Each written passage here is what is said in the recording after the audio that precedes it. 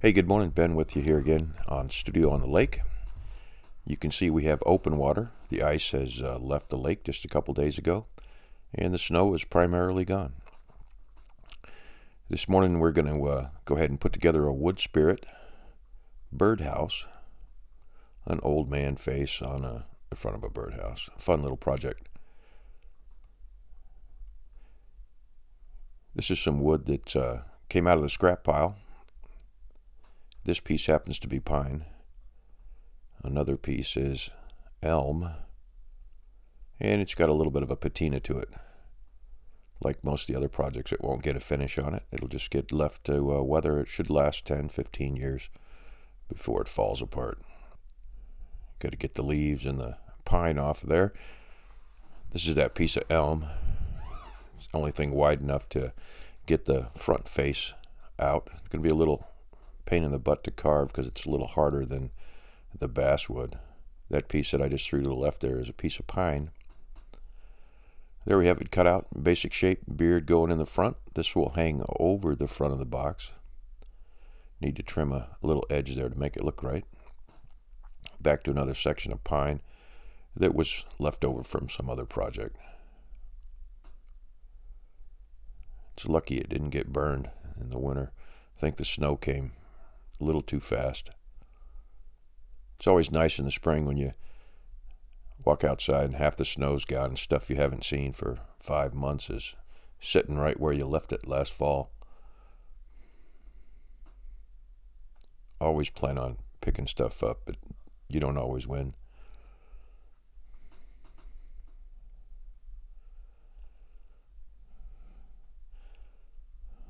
Looks good. Time to screw it together.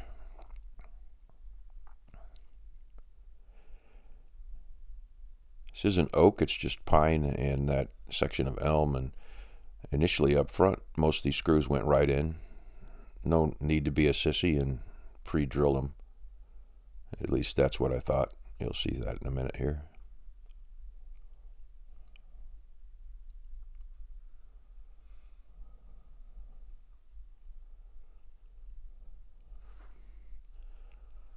Looking good right up to that point right there. Pull out the screw, break off the piece, look at it. Looks to me like it'll probably be all right. Now we got that sissy drill in the hand and pre-drilling the rest of it so it doesn't split out. That upper right hand corner piece will get carved off around the face of the box and should be a non-issue. From here on out I pre-drilled everything.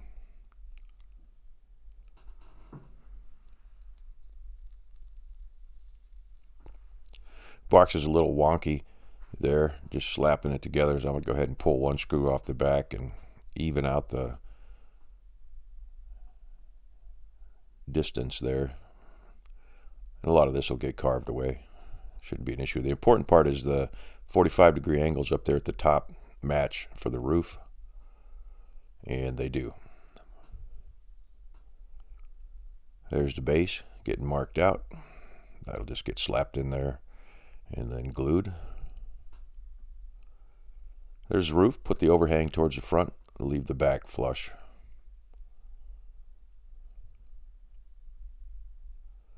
Draw the 45.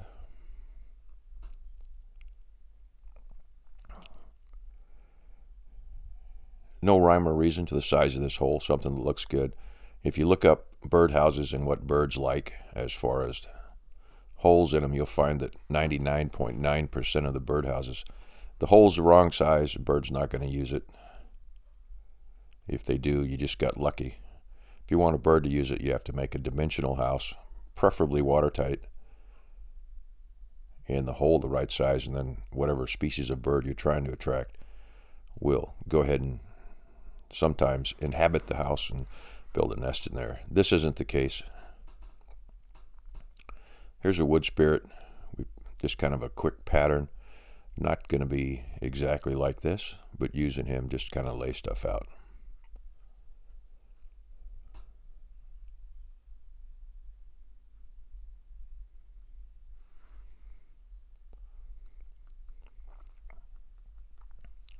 Draw the mustache.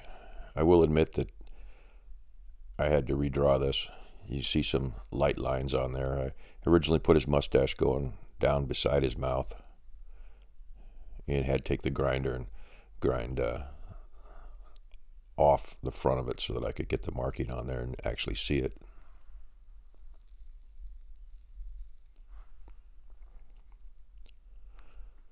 No rhyme or reason here. Standard 1/3 on faces. If you take an art class, they'll teach you about where the stuff goes to make the face look somewhat like a human. And ironically, that turns out to be 1/3, basically. And you can look that up if you like. There's the nose, the eyebrows. The eyes will go in the center there. It's a veiner gouge. I know I griped in the past about not using veiners. Here's a case where I would use a veiner. Get a quick outline. This wood is nasty hard, and you have to use a mallet and a chisel with this in a lot of cases. Just doing a liner, outlining the shapes of where the stop cuts are going to go as we start to hog some wood away.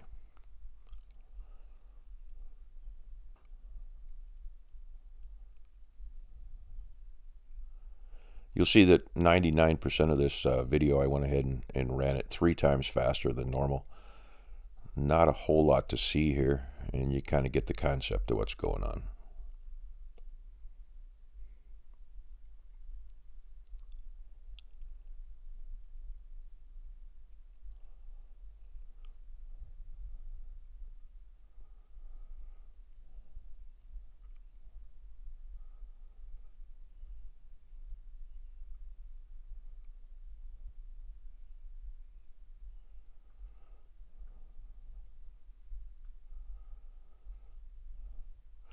Couple X's on there. I wanted to make sure I left the cheeks when I carved the other relief portions out.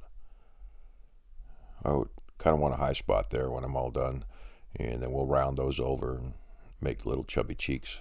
At least that's the plan.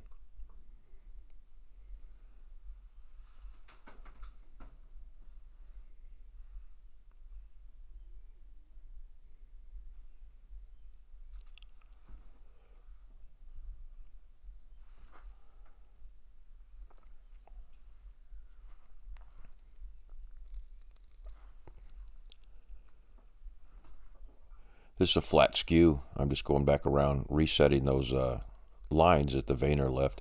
They're stop cuts. I'll cut up to those and then block out the face. It's pretty much the primary in any carving. You block everything out. Carve it into squares, turn the squares into rounds, yada, yada, yada.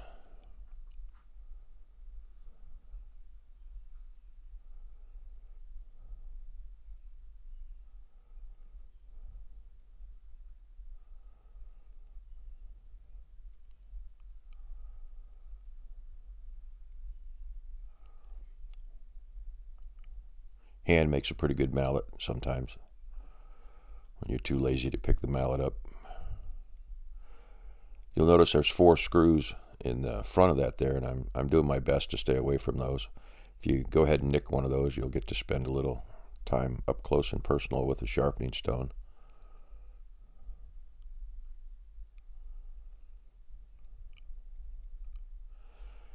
Time to pull the top off, sit in my chair and finish this thing up. I would have done it with chisels and can be done completely with chisels. I'm going to switch to a little bit of power carving and chisels as per the norm. Trying to get the video or the face done. I got to admit, I work a little differently when I'm doing this just to do it for myself and not filming. When I'm filming, I feel obligated to kind of finish it up in a reasonable amount of time.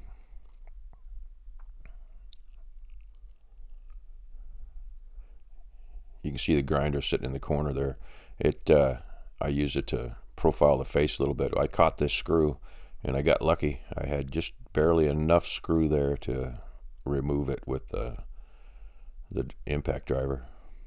There it is. The face is all setting off on the side. time to pop into the chair. Front door of the studio was open, and Groot decided to come in. And he's a big baby. He needs special attention. Problem is, when you start rubbing his head, he won't go away.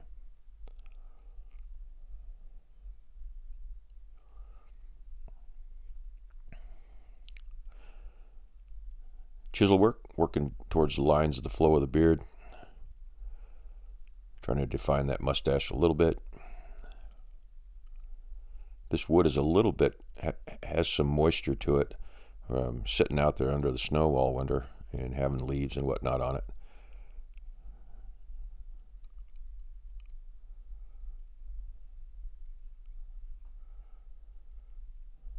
Chisel makes quick work. You can see I'm still trying to stay away from those cheekbones.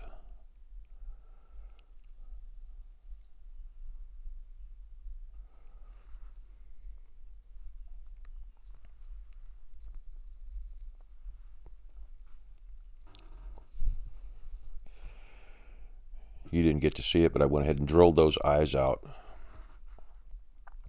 It's a trick from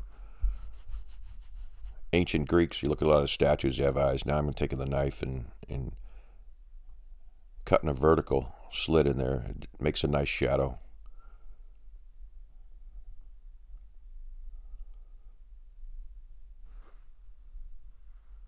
It gives you the illusion of eyes when there aren't really any in there. No intention to paint this thing. It's going to sit out there in weather.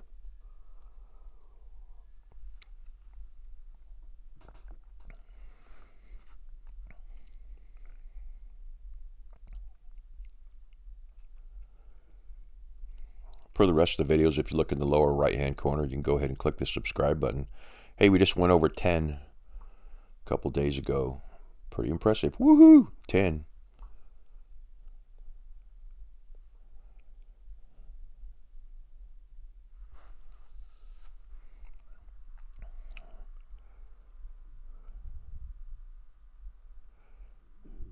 Sitting there, I was staring at it and trying to decide just how much detail I wanted to put into this, and I decided that it was getting pretty close and I wasn't going to spend a whole lot of time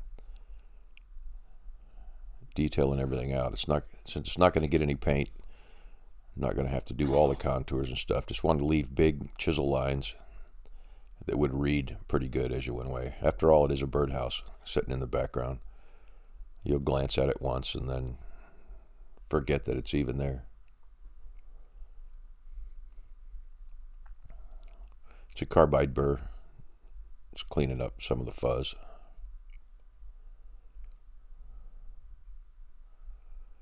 Getting down to the nitty-gritty on the beard. Carving the flow lines in there.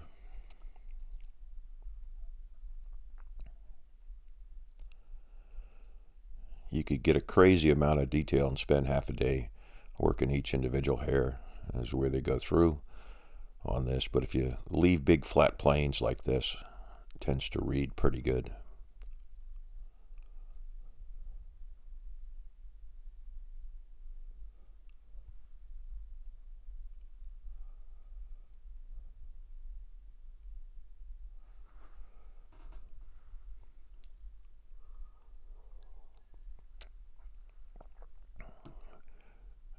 I am going to put a little bit of detail in the beard and stuff. This is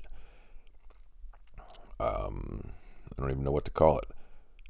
It's a grinding disc.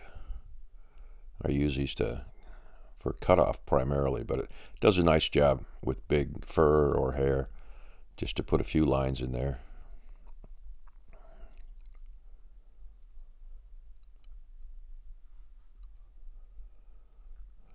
This is where I started to get out of control. I was thinking maybe I'd burn in some eyebrows and highlight underneath the eyes and whatnot, and I started on it and then thought, that's insane. Why go through all that trouble? Grab the brush, knock it off. I'm happy pretty much with where it's at. It is a birdhouse outside. Once again, you could put tons and tons of detail in this thing, but I think he reads pretty well just like he is. and you'll look pretty awesome in 3 or 4 months as soon as this weather's down to match the rest of the wood on that.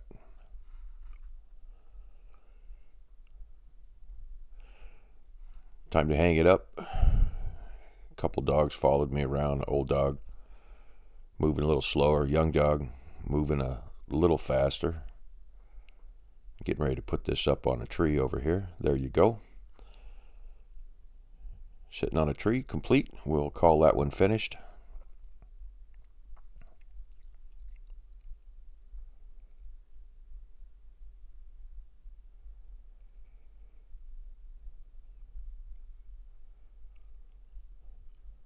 I think he turned out pretty good. As usual, it's been with Studio on the Lake.